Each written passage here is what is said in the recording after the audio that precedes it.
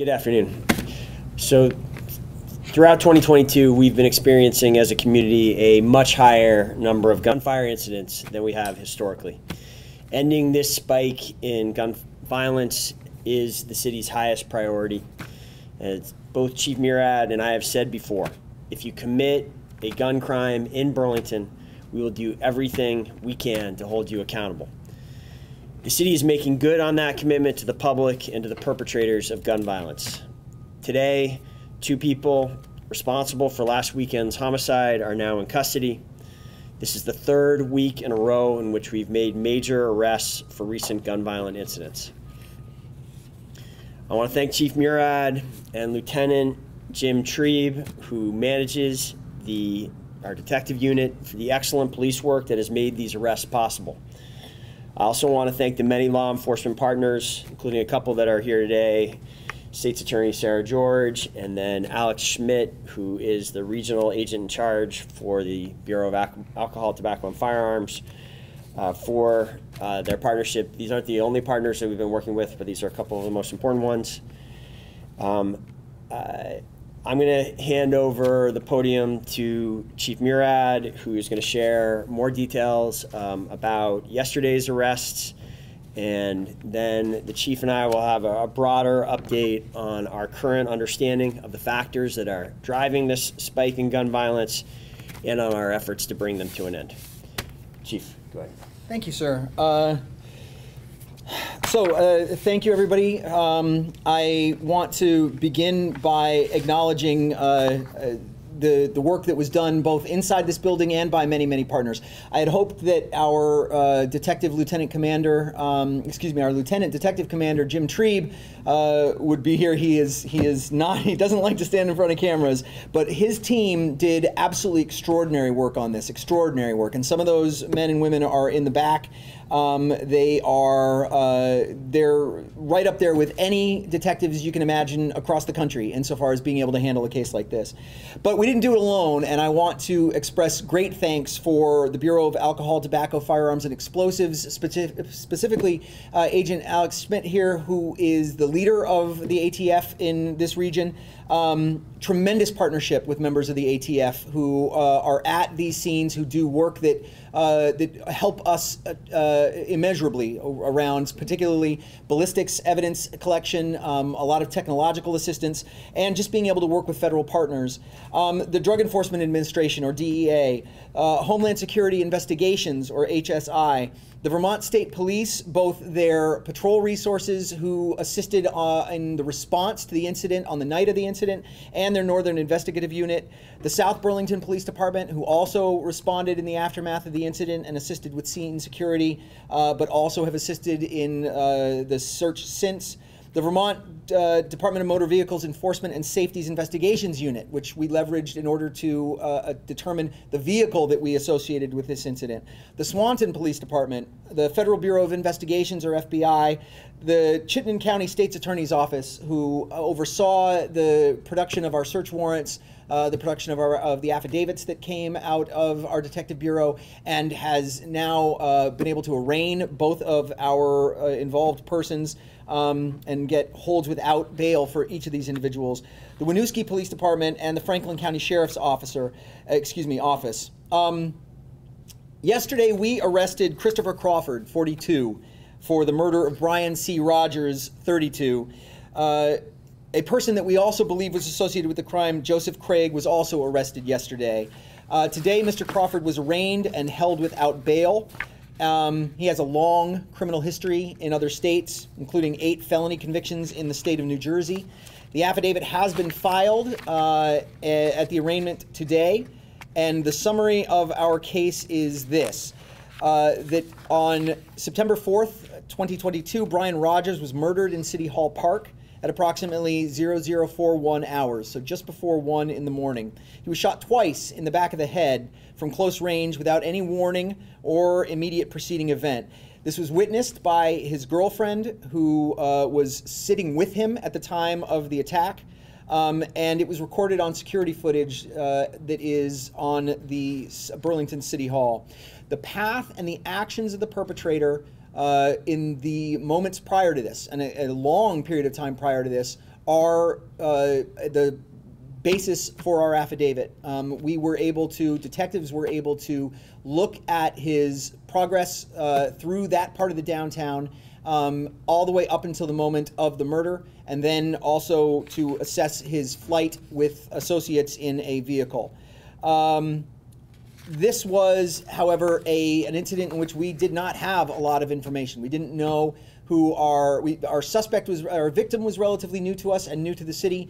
Our suspect was new to us. This was not akin to many of the other gun violence incidents that we have dealt with over the past 2.5 years. Most of those spring out of immediate altercations. Many of those are associated with a small group of people who are local, with whom we have previous law enforcement engagements. This was not that. This was in the terms of law enforcement and police books, a stone cold whodunit, and the officers here did a tremendous amount of work in order to find this individual and be able to then go out and canvass for a vehicle, find that vehicle with the people in it, and actually make an apprehension. This was extraordinary work by our detectives, and it comes on the heels of a workload that is absolutely unprecedented in the history of this city.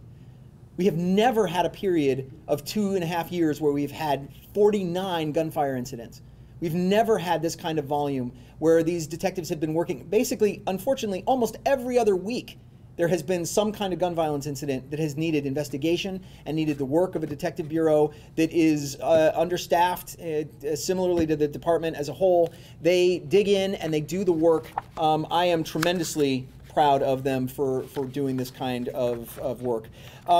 I'll take additional questions, and the state's attorney is available for questions about this specific case as well before we transition into a presentation and a discussion of the overall picture of gun violence as it's existed in Burlington since 2012 when our computer system was first implemented and we've been able to track the data, but more importantly since 2020 when we really saw something change, something drastic. But for the time being, we'll take questions about the case in front of us. I guess just to start, obviously on Saturday night into Sunday morning, state police was in town, and as many of us know, they were kind of located on that Church Street side. The shooting happened in City Hall Park. I mean, if state police is going to be in the city as a deterrent, I mean, did it not work this time? So, well, we have a homicide, right? So obviously we had somebody who was brazen enough to walk past police officers on 2 occasions, moving in a circle in order to get to where his target was, to assess that there was not coverage in that immediate vicinity, even though it was right there on the other side of the buildings that are on the east side of City Hall Park and on the west side of Church Street, and make a decision to take this individual's life. There were a number of, I had called in the Vermont State Police again, as I had on August 13th. On August 13th, it was predicated on the fact that we'd had a double shooting the night before, a shooting for which we made an arrest and have apprehended a suspect. But in the wake of that, we called in the Vermont State Police to assist us. They sent 10 Vermont State troopers. On this particular occasion, this was about the fact that it was a Labor Day weekend. It was the first full weekend where the students for our colleges had really been back. We expected a boost to the nightlife, and we wished to have a sense of presence, to project a sense that there is going to be a public safety presence in our downtown.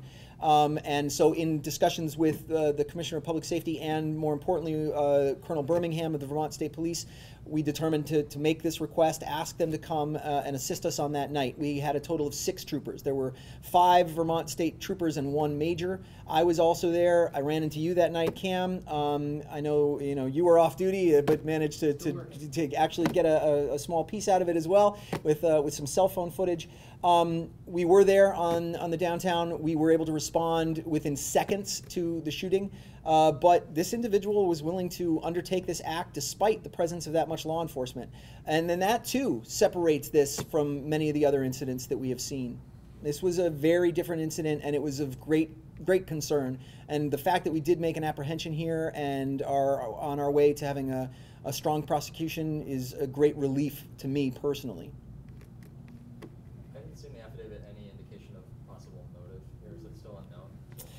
So that is something that we're still trying to determine, and motive is often important, but it's also incidental to an act. When you have the proof of an act, why people do what they do is oftentimes very compelling for reporters and for television shows. It's not necessarily what we need in court when we have proof of the act, and what we have here is a pretty strong case of being able to witness this individual do this act. Is there any reason to believe that drugs are involved in this somehow, some way? I know towards the end of the affidavit it mentions that they were making trips back and forth from St. Albans to here to St. Albans to here, with illicit narcotics. I mean, is there drugs related in this case at all? I strongly suspect that both the victim and the perpetrator are involved in narcotics trafficking. Again, these are not people who are long-term residents of Burlington. These are relatively new arrivals, and I do believe that that is a factor, certainly in their presence in the city, if not in this particular act. What is your message to the public? This happened in a fairly crowded area on a Sunday, and from the affidavit it shows like this guy walked pretty much up to this guy and shot him execution style from behind. I imagine residents and people in the area are pretty nervous about this kind of thing happening. I myself walk downtown late at night often. Just what's your message? So my message is that when these incidents occur, we do every single thing we can to make certain that we find the person and bring them to justice. And we've been successful in that in more cases than not, particularly in cases like this. My message is, also that the very next day there were people in City Hall Park enjoying themselves, women, families and children, and people with, enjoying just a space that all of us can enjoy. That's a park that we spent a lot of money to reinvigorate. We have people here who do a lot of work with the park and making certain that it is fully kept active with regard to events. And those events do proceed. They proceeded the next day. These incidents are awful incidents. We take them tremendously seriously, and the men and women inside this agency dedicate themselves to bringing the people involved in these to justice for behalf of the victims, behalf of our community. But they are also rare incidents and isolated. Even though we've seen a tremendous uptick in them, they remain small numbers. That may or may not be of some degree of comfort, but I know that our community is concerned about this. I know that people are fearful about what's going on. We are concerned about the direction in which the city is going with regard to certain kinds of crime, certain kinds of incident reports, and particularly gunfire as well. You stated that based on the presence of state police that you guys were able to respond in seconds. So I guess during these peak hours when people are outside, especially with the college students, are we expected to see heavier presences downtown? I also know that the Burlington Business Association is trying to bring back their security details. So is the BPD working with them to kind of enforce those and make sure that people are safe, especially when they're out partying? That's a great question, and we are looking to work with any entities that want to create and assist with creating a public safety environment in the downtown core and throughout the city. Are we going to see Vermont State Police again? Not on a regular basis, by any means. This has never been something that was supposed to be regular. The fact that there was actually a relatively short period of time between August 13th and September 4th, the 3rd actually is when they were deploying. The incident occurred on the morning of the 4th. Was simply a matter of an incident that occurred and then a holiday weekend. Will we see them again? It's possible if specific conditions align, but it's not something on which we can count. Are we going to see Burlington police officers downtown more often? Certainly we're going to be doing what we can to focus on it with the resources that we have at hand. We're working to build those resources back, and that includes not just police officers, but other kinds of resources. In the meantime, yes, I do think that there are going to be explorations of other kinds of other means of projecting public safety presence. And I don't know if you want to weigh in on this, Mr. Mayor, particularly around the BBA. Yeah. So the city helped fund that BBA initiative last year. There is interest in some kind of employee support program continuing again as we get into the kind of darker part of the year in the city. Led by Carl Nasraoui, the head of the Church Street Marketplace and Business Workforce Development Department is working on that, yeah.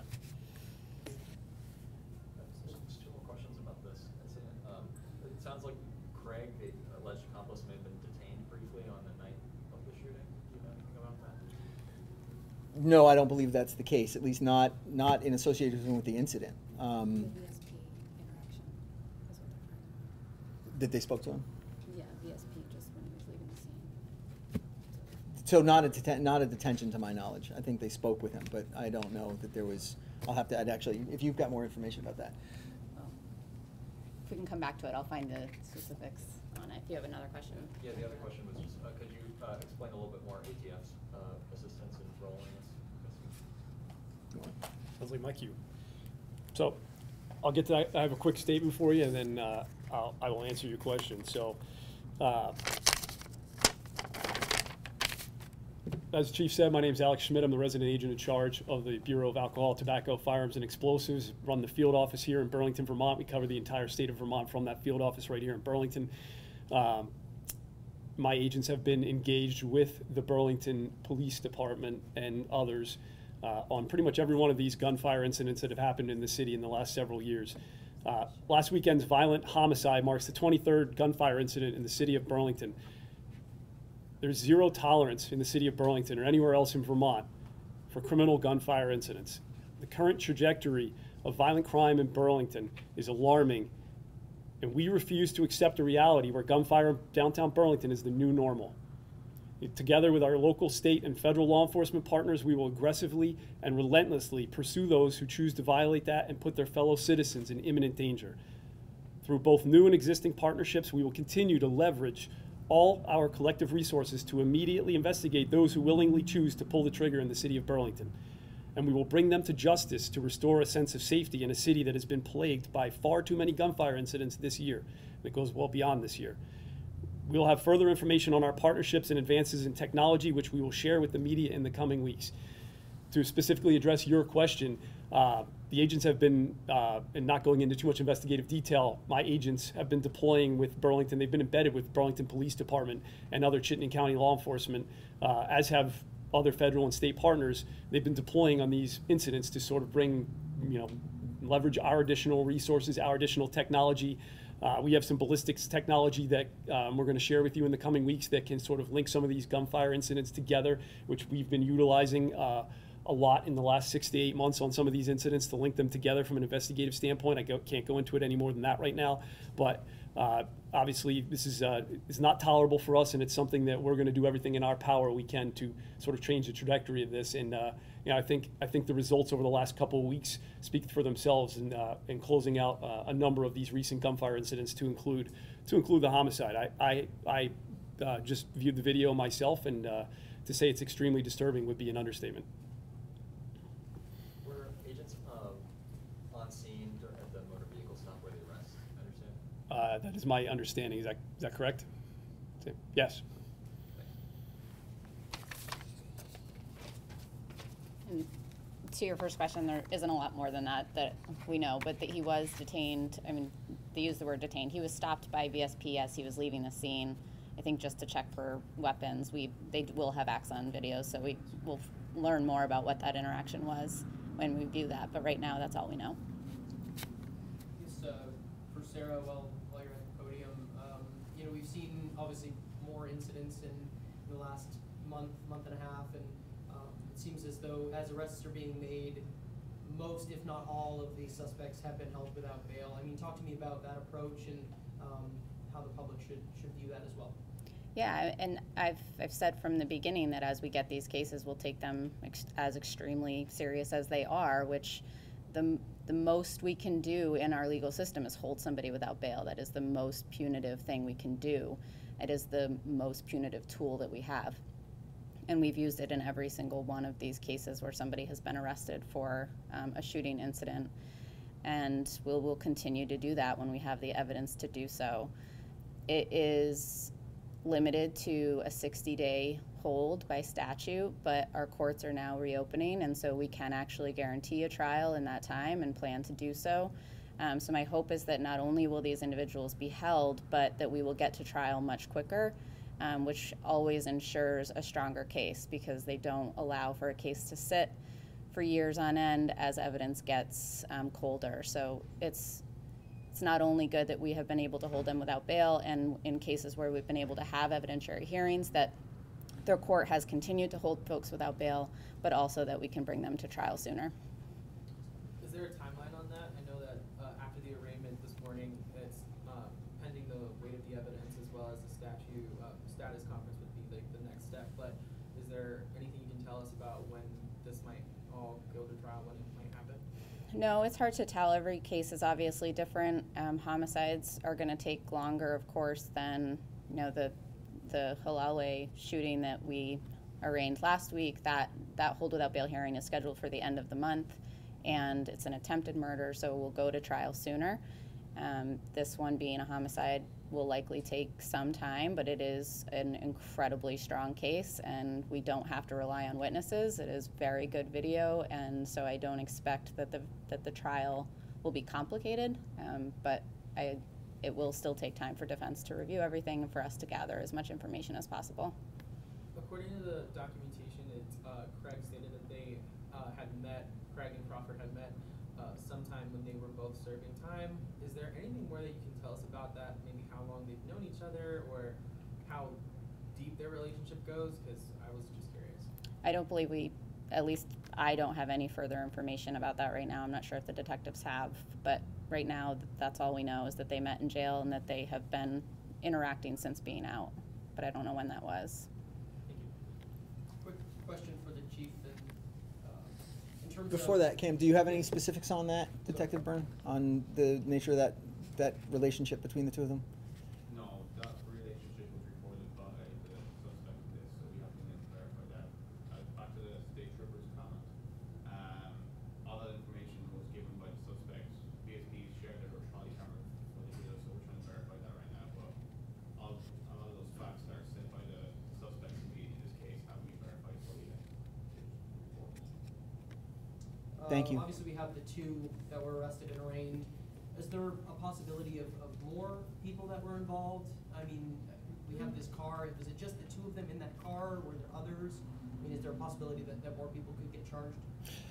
Charged? I don't know. I believe that there may have been a third person in that vehicle, but are we prepared? Do we? We don't know those associations yet. I think that we're confident that we have. We're very confident that we have the person who pulled the trigger. And insofar as a strong relationship with the other individual, we've got that as well. Whether someone was present in the vehicle or not is something that we're working on.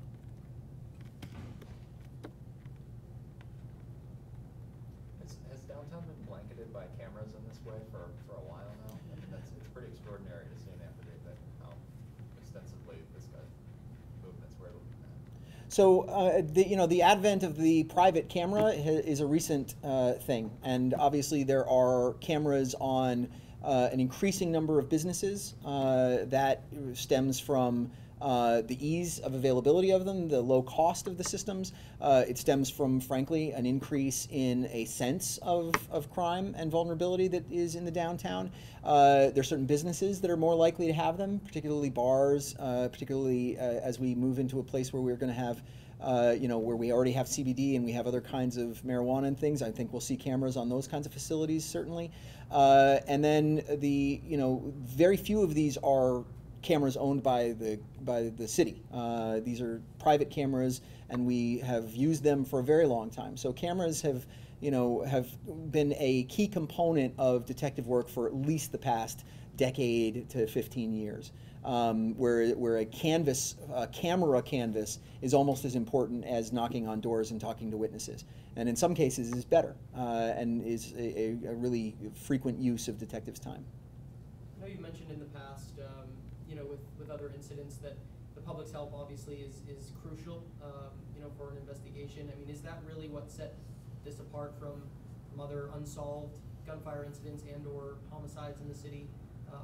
With help from people that were there, with help from businesses. I mean, what made it so that you were able to kind of move quickly on this one? Extraordinary work by detectives to be able to actually find these. It's just because these things exist doesn't mean that somebody can actually get them and figure out who's got them, and then be able to collate them, to be able to go through them, to be able to actually put together a chain of movement. That is the work of somebody who has to spend a long time looking at that and figuring out where watching just sometimes hours of video, of grainy video that are not focused on our person, right? We're talking at times about a person whose feet or merely a person's head moving through a very corner of a screen. And that does establish for us a pattern. It establishes a path. It establishes presence. But it is not the same as having, I don't know, take your pick of a TV show where the camera PTZs and pulls in on people and follows them in ways that are clean and easy to understand. This is really difficult work. I think that we do want public's assistance when we can get it. We need it. There are some cases that have occurred this year where we have injured parties who won't cooperate with us and give us information about what occurred or not. And that is a real challenge for us. Some of those cases ultimately become sort of put into a bucket where we say there aren't any solvability factors, despite the fact that there's a victim.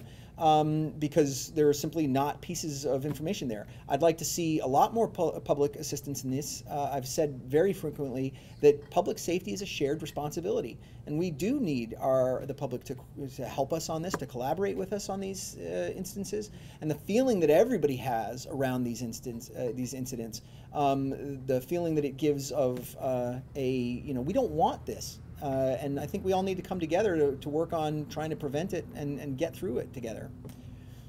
Is there any updates on Mr. Rogers' girlfriend? I know that she was admitted to the hospital, or not admitted, but was at the hospital shortly after the shooting, being treated. Mm-hmm. I know that she had spoken with some officers and was able to give some details as to how everything occurred. Is there any updates on her condition or how much she's going to be instrumental to all this?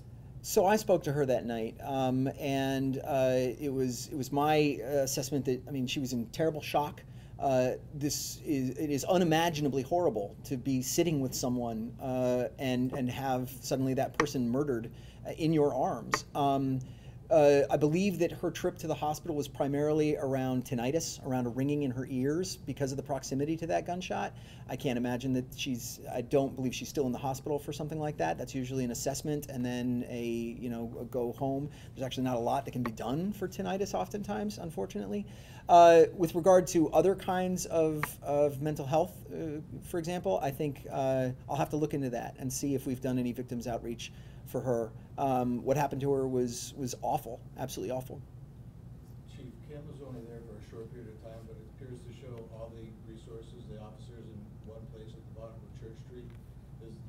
Was that the way you used them all the time? No, I would say that that's not correct. I think there were a number there, but I think if you actually do a head count, you will not see 6 troopers in that video. You will not see there were 4 uniformed officers of the Burlington Police Department, myself, 2 officers, and a sergeant. You will not see all of us in that corner. We were moving throughout the area. We went through the park at times. I made at least a walk through the City Hall Park at some point during that night. We were on post probably from around 10:30 or 11 o'clock until this incident occurred. But we were rotating, and we had there were instructions to visit when possible the Simons gas station at the corner of Winooski and Bank because of previous incidents that have occurred there. There were instructions to be around the perimeter of City Hall Park on St. Paul. We have bars that are on St. Paul and Main. We have bars that are on Church and Main. We have bars that are on Main and Winooski. We have bars that are on Church Street between Main and College. And that was the region in which people were. And I don't believe that you will see any video that shows all of those 10 resources in one place. That is not how we deploy. Are they in groups at times? Yes. Those groups are people who are at work, who are watching a scene and talking with one another, talking with members of the public who come up and talk to them. Again, the uniform experience until this incident of that night was similar to the uniform experience of August 13th. It was an incredibly strong voice of support and of appreciation for these troopers and these officers being out on that corner, and a sense of thank you for being out here. We're glad to see you, and a real voice of appreciation.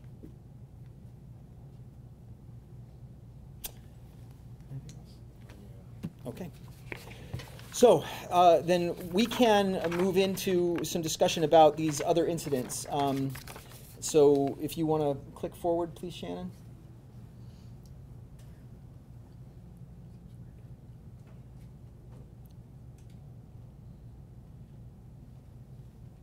There we go. Okay, great. Thank you. So, gunfire incidents. I've defined gunfire incidents before. We will post this online for everyone who's trying to zoom in on a video screen, which is difficult. Since 2012, there have been a total of 64 gunfire incidents. I've defined gunfire incidents before. A gunfire incident occurs when we have probable cause that a firearm was discharged and reasonable suspicion that it was discharged in a criminal manner. Probable cause that a firearm was discharged would mean that we have eyewitnesses, we have ear witnesses, we have video, we have recovered ballistics, some combination of those kinds of things. We have an injured party who's got a firearms injury. Some combination of those things would equal probable cause that a firearm was discharged. Reasonable suspicion that it was discharged in a criminal manner would include either witness statements that it was being fired at someone else or that they were being fired between parties, indications that it was fired in the air in a crowded location. That is a reckless discharge and is criminal. What we would exclude from these would be instances of hunting discharges, which do occur at times in the city, particularly in the Intervale and in the New North End out over the lake during bird season. We would exclude suicides by firearm from this, and in certain instances we would exclude an accidental discharge from handling, if a person was cleaning a firearm or working with it and had an accidental discharge. Sometimes we might include that. We had an instance in which a person was mishandling a firearm and shot himself in the leg and ultimately made a false report that he had been shot by a person of color who had fled. We charged that individual, and we do count that as one of our gunfire incidents. Since 2012, there have been 64 gunfire incidents, and in that time, there have also been 330,838 incidents. So that's 1 in 5,200 incidents. It's 0.019% of incidents. So 0.019% of incidents in that time period are gunfire. It is an incredibly fractional component of what we do. It's incredibly important. Since 2020, however, there have been 49 gunfire incidents. And in that time, there have been 62,174 overall incidents. 1 in 1,269 incidents, therefore. That's a big change. To go from 1 in 5,200 to 1 in 1,200 is a big change. But it's still an infinitesimal proportion. It is 0.079% of all incidents. 0.079%. So these are very small numbers. But year to date, compared to the year to date 5-year average of the preceding years, that is 2017 through 2021, the gunfire in 2020 is up by more than 350%. That is alarming.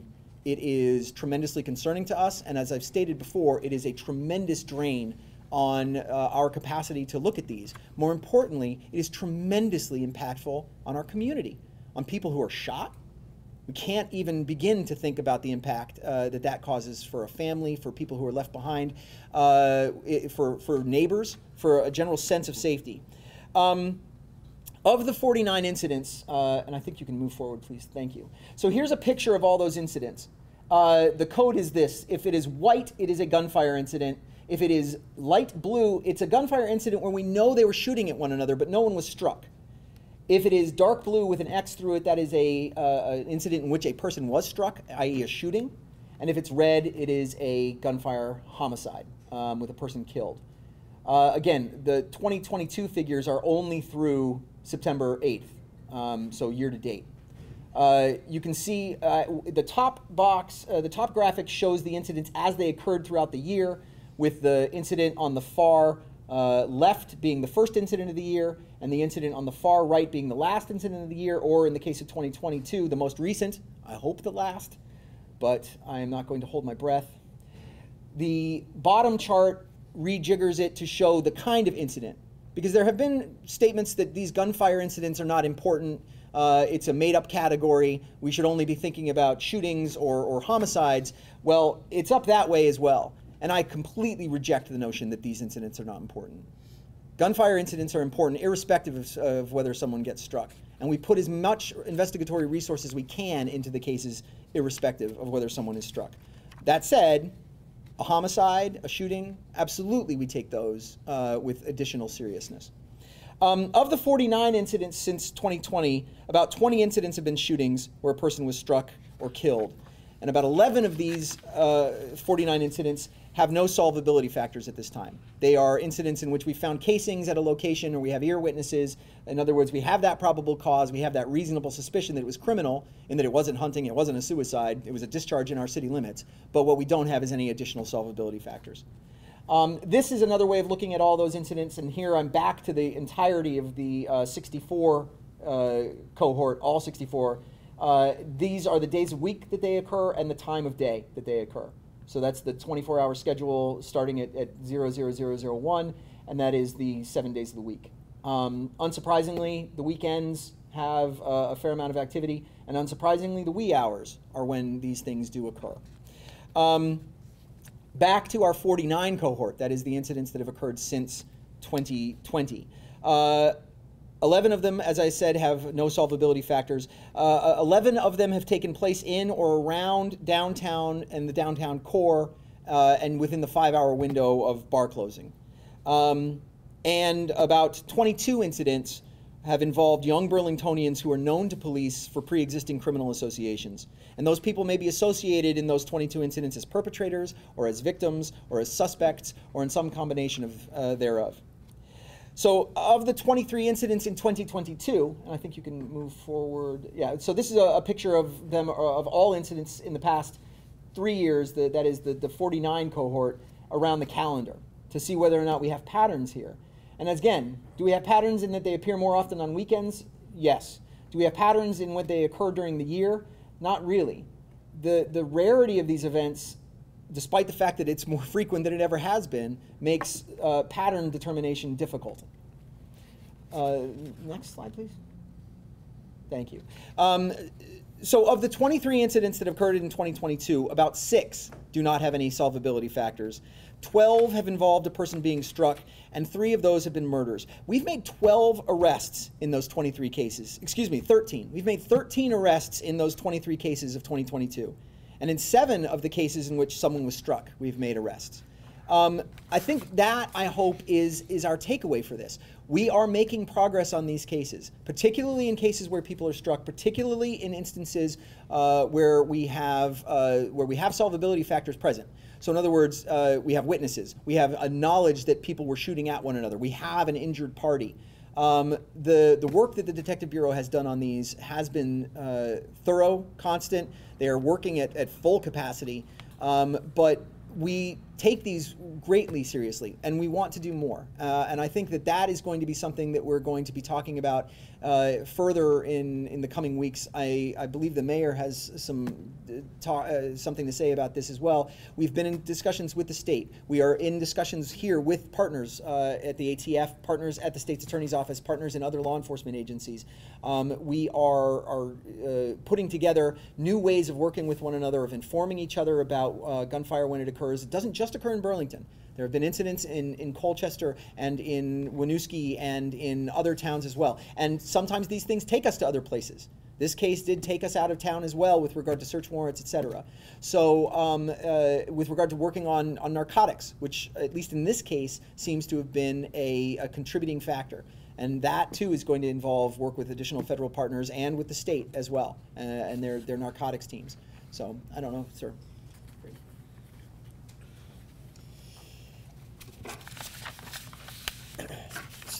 Thank you, Chief, for laying that out. It's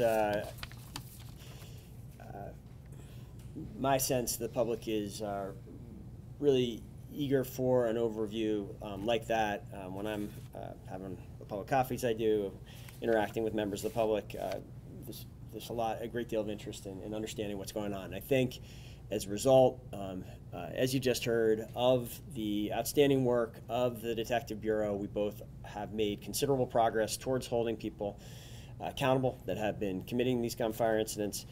We also have a greater understanding of what's going on. There is also greater clarity about at least a couple of the major drivers of this spike in gun violence.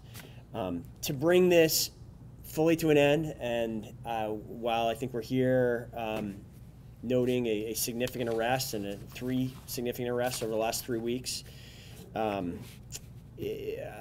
don't think we're done with this. I think we have more work to do. We know we have multiple open cases that work is ongoing on, to bring this really unfortunate chapter in the city to a close. I think we do need several things, and there's been allusions to it so far, but I'll summarize it further.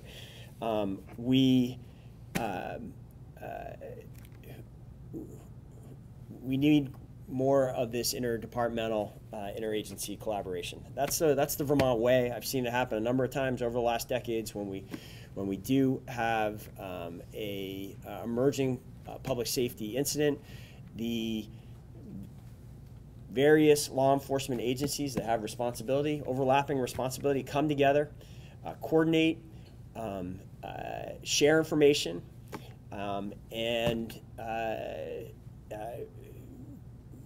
through those combined efforts, don't just add together all of our work. There's some multiplying effect. There is real efficiencies and synchronicity that comes from that kind of work, and that's what's needed here. It's needed more than it's ever been, given the really significant resource constraints that virtually all law enforcement agencies in Vermont are facing. We need that collaboration happening in terms of patrol presence, and I am thankful for the state's help on a couple of nights. We do need more of that, and we are going to need more help from other agencies with specific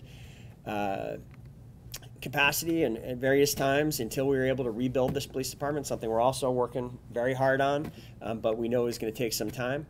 There needs to be collaboration on the prosecutorial front, and it is welcome that the state's attorney is working with federal prosecutors to develop strategies and make sure we are bringing all of our prosecutorial capacity to bear. There needs to be greater investigatory collaboration as well, and that is an area where I think if we saw even more of it, it would even accelerate the kind of progress that we've been talking about today of the Detective Bureau moving forward. So thank you all for being here. We take some, we're happy to take some questions on this sort of the broader trends if there are any. So Mayor, for you, obviously this Friday, Keep Vermont Safe is planning a forum discussion, public open, right inside City Hall to kind of talk about this sort of stuff, talk about the data, and I guess just your reaction to that, and I guess, does the City Council need to do something like that? Do they need to take this up on the agenda, this overall trend? Yeah. So, and I see we're joined by one of our city councilors, Councilor Joe McGee is here. Listen, I mean, we've had a lot of conversations in the City Council about the challenges we're facing with public safety. I would say since last October, there's been a lot of alignment between the administration and the council about what we need to do with respect to the police department, with respect to rebuilding our public safety presence, with respect for even longer than that. There's been alignment about expanding our alternative resources. So I think there's a lot. I welcome public discussion of this. I do think we have had. I will say, I do think. I'm certainly looking ahead. I'll say this: looking ahead to the next legislative session. There does need to be a change in the kind of public conversation about what is going on. For years, rightly, we have been focused on ways that we can improve law enforcement and come closer to achieving our 21st century law policing ideals. And a great deal of effort has been made by this agency and many others in that direction. That has dominated the public discussion of public safety for years. What we are facing now is there has been a dramatic shift since 2020. We are facing challenges that certainly we have never seen since in the time that I've been in this role, and we need the public discussion and focus and legislative focus to shift accordingly. And certainly I will say, I think as we get ready to lead into the 2023 legislative session, I will be pushing for, and I know many other municipal leaders and law enforcement leaders and advocates in various communities will be looking for legislative change as well. I'm not ready to announce the agenda today, but I do welcome I think we have to have a lot more community conversation about it. Another quick question for the chief. Given Crawford's criminal background, with 8 other felony charges, I believe, was this an individual who was prohibited from having a firearm? And do we know where that firearm came from? Was it bought here in Vermont? Was it brought with him from New Jersey? So not charges, convictions. I believe there was a large number of convictions out of state for felonies that would indicate a person is prohibited from having a firearm. The investigation into these is something that's still ongoing. There were firearms recovered in his possession, or in his immediate constructive possession. So, that is going to be another potential avenue of exploration.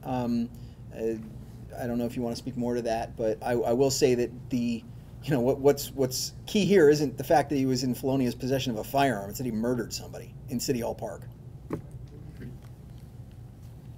There's currently a warrant, I believe, because he had failed to appear in court pending some illicit narcotic sales. Is that going to affect what happens here at all? I'm not very familiar with how that might impact, the trial or anything. Sure. I think that's a great question. He asked about the fact that there's a pending warrant for him elsewhere. How does that impact what we have here? Yeah, so when somebody has a fugitive warrant, we do file the paperwork often as a fugitive and kind of hold it, and then usually work with that jurisdiction to determine who kind of is going to go first. You may recall with Alfred Wisher's case, we had filed that homicide charge against him, and he got picked up in Georgia on a very serious offense. They kept him until their case resolved and then returned him to us on our fugitive warrant. So we will essentially do the opposite in this case. We would hold him on our homicide because it essentially trumps their possession of drugs or sale of drugs, whatever it was, out of New Jersey, if they determine that they want to go forward with it. But that's how it usually works, is we talk with that jurisdiction to determine who's going to keep the person. So right now we will be keeping him. In the case of Alfred Wisher, he had murdered Cayenne Jones. However, Mr. Jones did not die immediately, and in fact, at the time of Wisher's apprehension out of state, Mr. Jones was not yet dead, and so that also sort of played into the fact that he was retained by the state in which he was apprehended until their charges were dealt with. And in the interim after that, Mr. Jones did die. It's more of a trend question.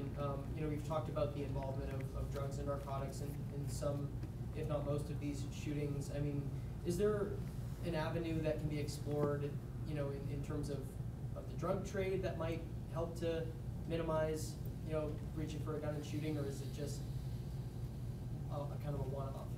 Does that make sense? No, I guess I'm a little unclear on the question. I'm sorry, so Cam. With, a lot of these shootings involving some form of narcotics, is there any effort by the department to attack that as a precursor for a lot of these shootings? So I wouldn't say that that narcotics plays a role in a large percentage of them. I think narcotics is incidental to them. I think there's narcotics involved in them. This right now appears to be one of the cases that, frankly, is likely to have a narcotics angle once we're able to investigate it more. I think there are other instances, particularly those that involve people who are local to our community, that involve relationship issues between people, more so than narcotics, although many of those individuals do in fact traffic in narcotics to some extent or another. But what we've seen so far has not been about for example, protecting trade or about to maintain territory around narcotics trafficking. Again, this may end up being an exception to that. That said, yes, of course we are continuing to investigate narcotics to the best of our ability. We do continue to have a narcotics unit within our detective bureau.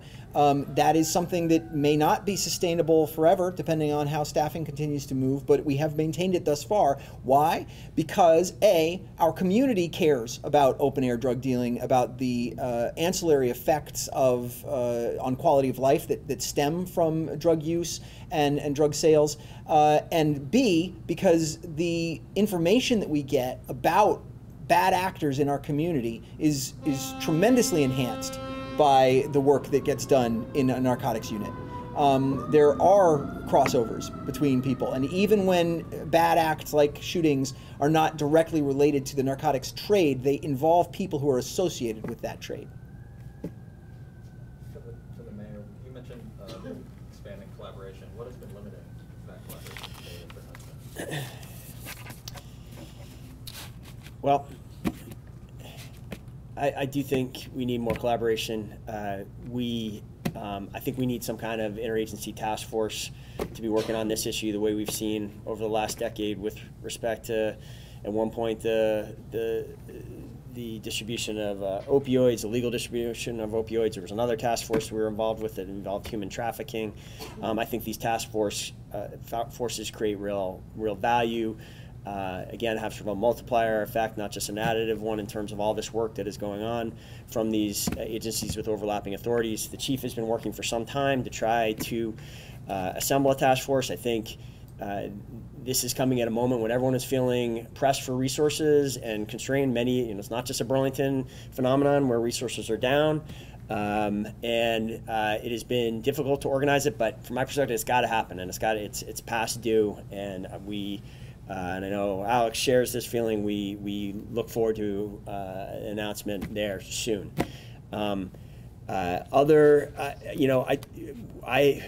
We have had direct communications with the state that the single biggest factor that would accelerate this work, and we think bring this spike in gun violence to an end faster, would be if this outstanding detective bureau we've referenced numerous times had more capacity.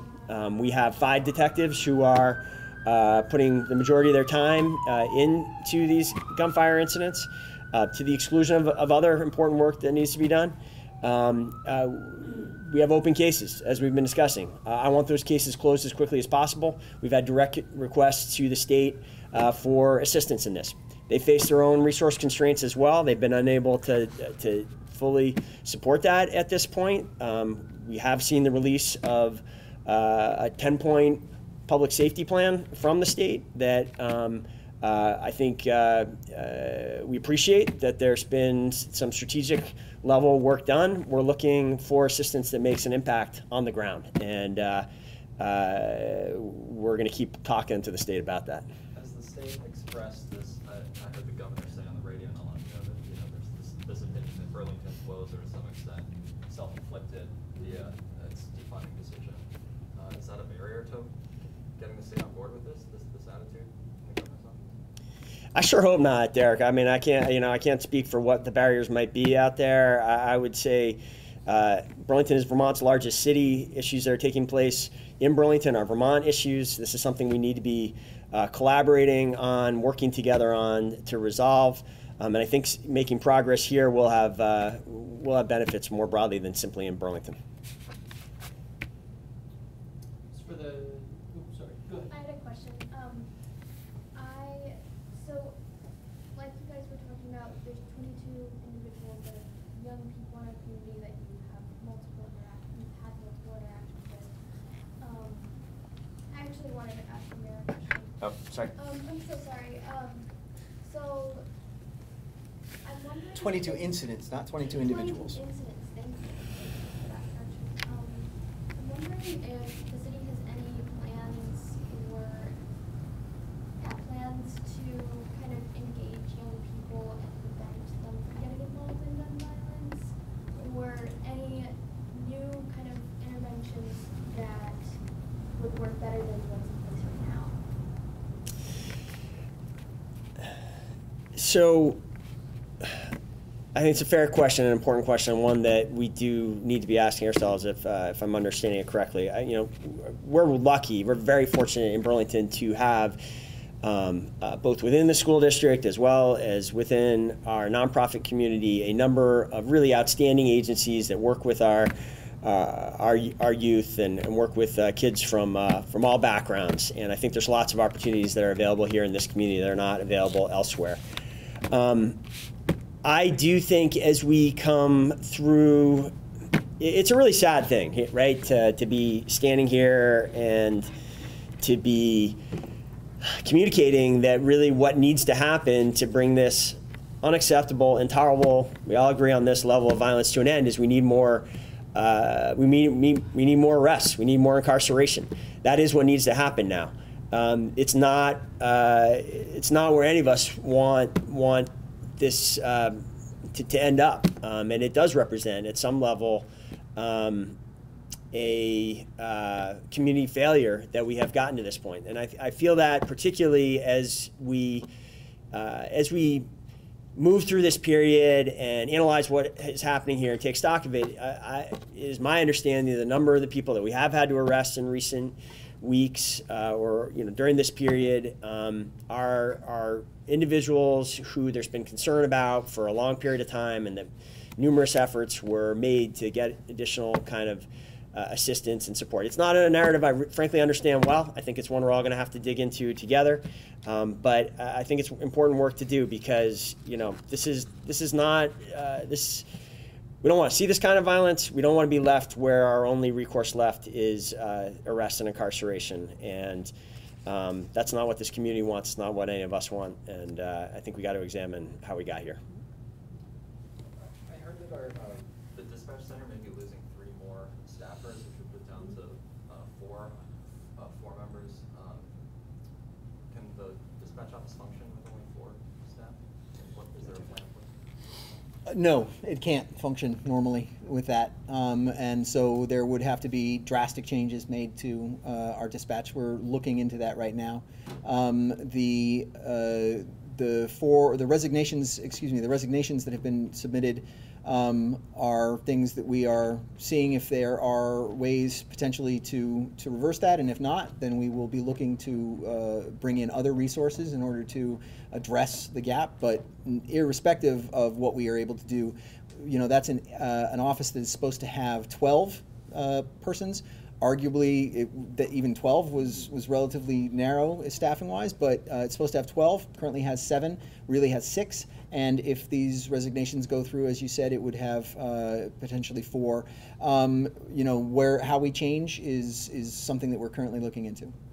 There are 2 people on shift at any given time, typically. There's supposed to be at least 3. There's supposed to be at least 3. You have 2 who are working the police desk and 1 who works the fire desk.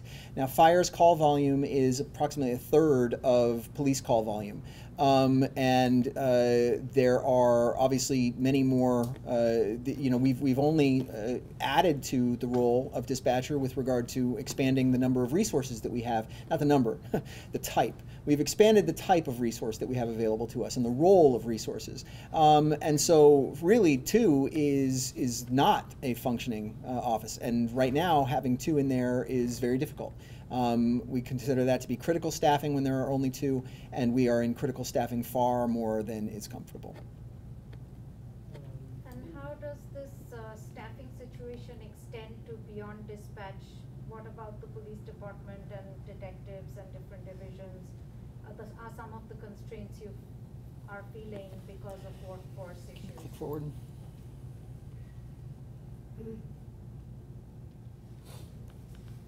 So that's our current staffing, and that's uniform sworn officer staffing.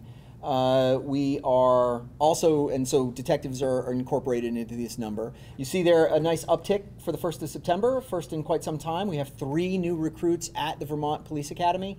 But I have already received resignations from active officers that will go into effect this month, and I will be back to 61, possibly 60 by the end of September. So when I remake this graph at the beginning of every month, this is the state and the first of each month. And so, for example, those recruits were hired in August, but they don't get registered until September 1st. On October 1st, I fully anticipate that this will be down where it was, if not 1 lower. That's the state of staffing for the uniform part. We are allotted 12 community service officers. That is through the great collaboration with the City Council in achieving a new budget that the mayor worked tremendously hard to get. That new budget allows us to have a total of 12 community service officers. We currently have 6. That new budget allows us to have a total of 6 community support liaisons. Those are our mental health workers. They are social workers trained in houselessness, in substance use disorder, in mental health. We are allowed to have 6. We currently have 3, so we are working to hire those as well. And then the City Council also reversed its decision of 2020 in late 2021 and authorized the department to be at 87. Again, this is where we currently are. Getting back to 87 is our goal and is the key cornerstone of the rebuilding plan that the mayor and I articulated. It's a key component of why we got the contract that the City Council approved, which is really one of the best contracts in the state for police, incredibly strong. But to build back up, to build from that cliff, merely saying you're not 74 anymore, you can be 87, does not achieve that number. And merely making a budget and offering a contract, those are really important, but the next step is the hiring. We've had that budget, we've had that contract for a few weeks now.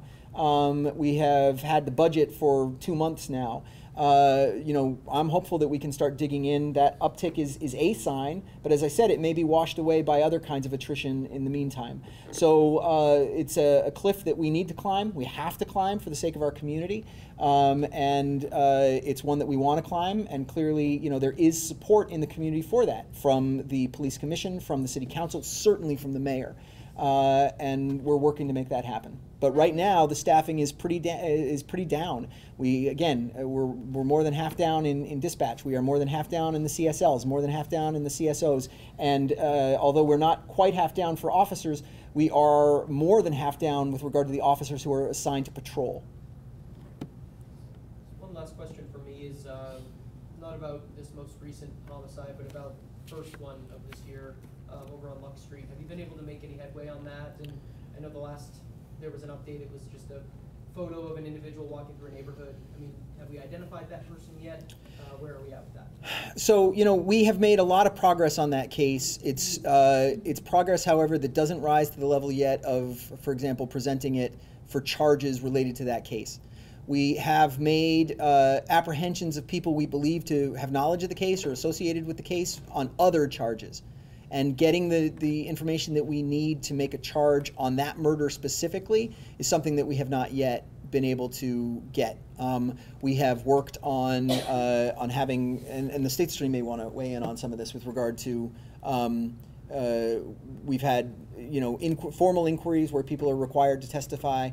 We have also done a lot of work with regard to evidence collection and search warrants, but we're looking for new ways to try to jar something loose on that. That's a very important case to us. I don't know if you want to. Sorry. No, I don't have anything else to add. We've just been working really closely with the detective unit. We did do inquests and are looking at warrants, they're doing interviews. We're working hard on it, but we don't have enough for probable cause. In terms of just the 3 arrests that have been made, you had mentioned how we made headway and were able to arrest 3, I think it was 3 of the cases, the most recent shootings or gunfire incidents. In terms of just the wider perspective, how many of the wider incidences that we've seen over the past couple of months are we still working on? And I guess the real question is there any reason for community to be on the fence about certain, just everyday life in the neighborhood? Is there more people out there that are dangerous that we should be aware of? So as I said, you know, of the 23 incidents this year, we've made arrests in 13 of those 23. And we've made arrests in 7 of the 12 of the 23 that involved people being struck. You know, that says that there are people that we're still looking for. Again, in some of those instances, we have made progress in ways that I feel the public is currently safe from those individuals, but we have not yet been able to put charges on those individuals associated to the specific act. And what that means is that there are times where an investigation leads you to a person, and well, let's take Mr. Crawford, for example. If we had not had the excellent work that was done with regard to tracking Mr. Crawford's movements and being able to definitively show, certainly within probable cause, that he was the actor in that homicide, what we would have had was a warrant in New Jersey. And that would have allowed us to hold him for some period of time while we continue to work on an investigation. That happens at times. For the most part, people who commit gun violence, it is not their first time around the criminal justice system. It is not the first thing that they have ever done. And therefore, there are often other charges that are available to us, other avenues that we have in order to hold people or at least get them under some kind of monitoring that allows us to say that this public is safe from this individual from the time being, but do we still want to develop the stronger case for the bigger crime? Absolutely. So that isn't apropos of any specific case. That's simply a general sort of picture of how it sometimes goes. Okay. Thank you all for being here very, very much. We appreciate your time.